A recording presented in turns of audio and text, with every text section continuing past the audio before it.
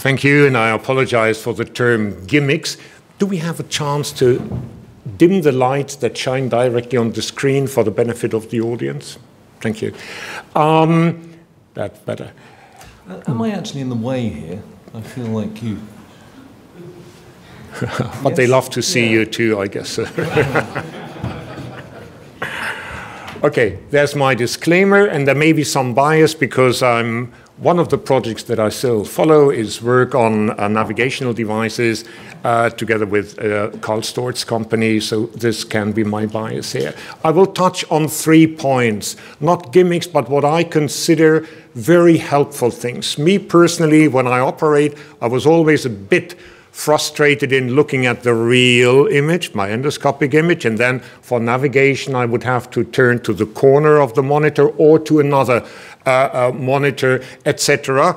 And I want precise information and no other confusing information on the screen. One of the problems that most of you who work with navigation do know is sometimes, and that applies for all the systems, the deeper you go into the space, say posterior table, sphenoid, clivus, etc., that your system allegedly becomes inaccurate.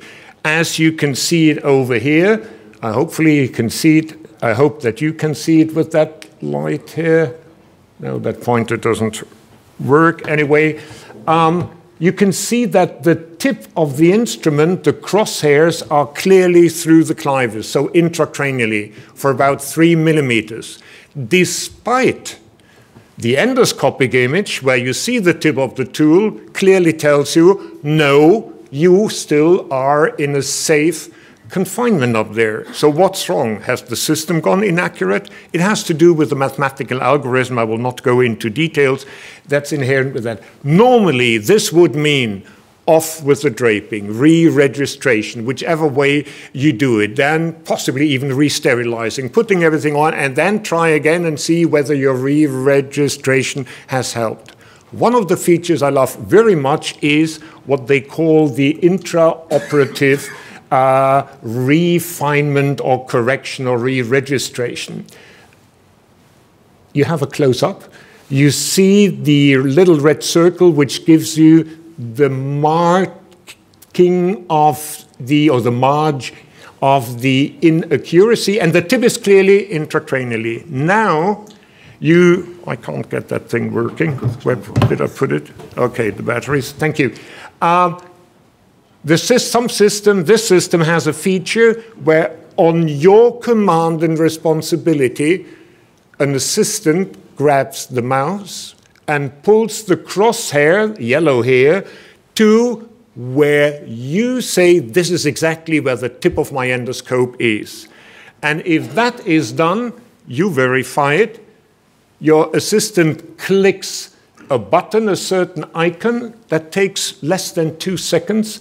And this point now is exactly where you say, this is where the tip of my instrument, my navigated tool is. It's working. Thank you very much.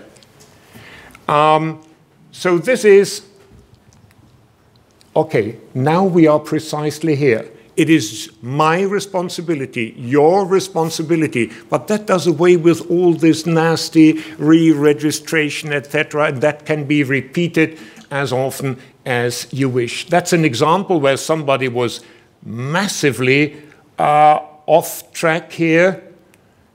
That's pre, and that is post-intraoperative refinement. So that's a marvelous tool. The second one is, of course, there are situations like in this patient, whom you all know, many previous operations, close to no anatomical information at all, and this is what you see bilaterally on each side. Polyps all over, no anatomical structures you can design, no cell or whatever. It's one of those masses. Sometimes here the skull base is decalcified, and even with tactile impression it is not very clear. This system has a feature where you can, you, the surgeon, mark danger areas, either one spot where the anterior ethmoidal artery would exit, the anterior genu of the carotid siphon, the bulging of the optic nerve, or here I marked the entire anterior skull base with little dots. This is my responsibility that I am correct in this, so you can't blame the company, the system, etc. So here the ethmoidal roof was marked from the front to the back.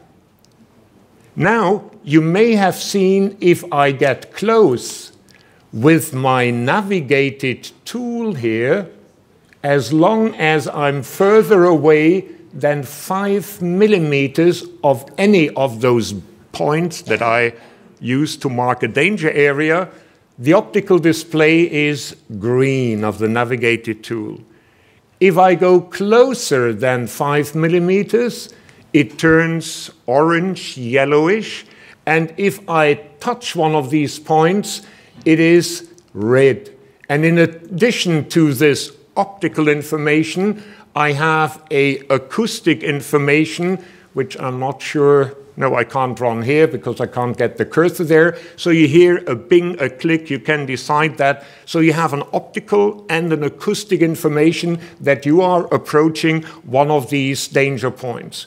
So that is surgery that Dr. Leunig in Munich did. That case, we've been there together. That's the real thing now. You go in with your navigation, put it there, and you see that's about 1 centimeter of polyps, difficult to get an anatomical feedback. Now, that's still green. If it gets closer, it turns orange, and when you touch it, the danger zone, it turns red, and you hear a bing or a click, whatever you decide. This helps or may help significantly up there. Number 3, my favorite, is I've always dreamt of, why can't I design a path on the CT scan, we all can, that I see in my endoscopic image, and forget about navigated tools, but that path should be in my endoscopic image. And if I design the path on the CT in a correct way and would like to end up in the frontal sinus, I should be able to follow this path through polyps, blood, whatever, even without navigated tool. But for the creation of the path, I am responsible. That has taken a while, difficult task for the engineers, and this was one of the early, that is, end of the surgery. There is that path, which I had designed on the CT. You see it's still a bit shaky, some technical problems, but that path ended in the frontal sinus. And so once you arrive there and see that end of the path, you know that must be the frontal sinus. And these were the early surgeries we did. These are just some stills, and the engineers built in a couple of other features. You see that path now in the reality. Of course, it's not there, it's virtual. Your instrument can go through, but you see it. That's a marvelous technical algorithm up there. And they show you what you see with your scope. This is a 0-degree scope. You're looking straight forward. So if you say, why don't I see this part of the path? Well, because it's above. So you need to switch to a different, an angulated scope, 45 degrees here, and then you can set the points up here.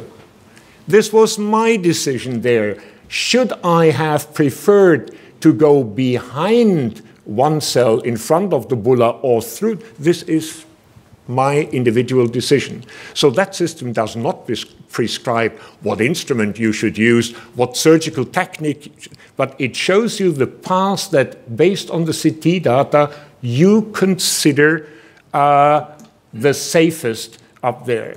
And these are just some examples. The same applies for maxillary, if you need it for there. So here you can look in, and you can nicely see that. The latest version now, which we've not put on patients yet, is another technological step ahead. You've seen the path on cadaver specimen here, injected one, so it looks a bit weird, into the frontal sinus. And now look how sterile that path is. Whatever you do surgery, whatever kind of manipulation you perform, that path sort of hovers in space. And please note, with all these, not a single navigated instrument was used. Not a tool, one.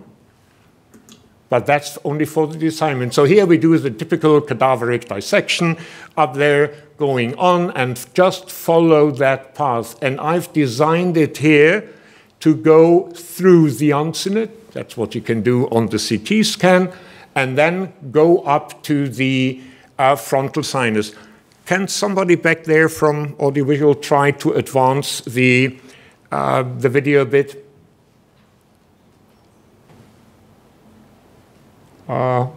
Apparently, no. Yeah, okay. That's good. And you see, uncinate is gone. My path is still there. And whether I'm to the left or to the right with my endoscope 0 degree, which you can see from here, I can follow that path. Now we have the bulla here, and I can go on, advance again. Good. And advance again. A bit, that's good. And now you can follow this as you designed it. And those of you who's been there in the very morning now see the uncinate bulla bar, the leaflets of the uncinate, etc. So this is one of the possibilities that we go up with. And if we see now, advance a bit, if we see now that final end, the last dot of the path, can you jump in a centimeter fashion on the sliding bar up there? Okay, and run again.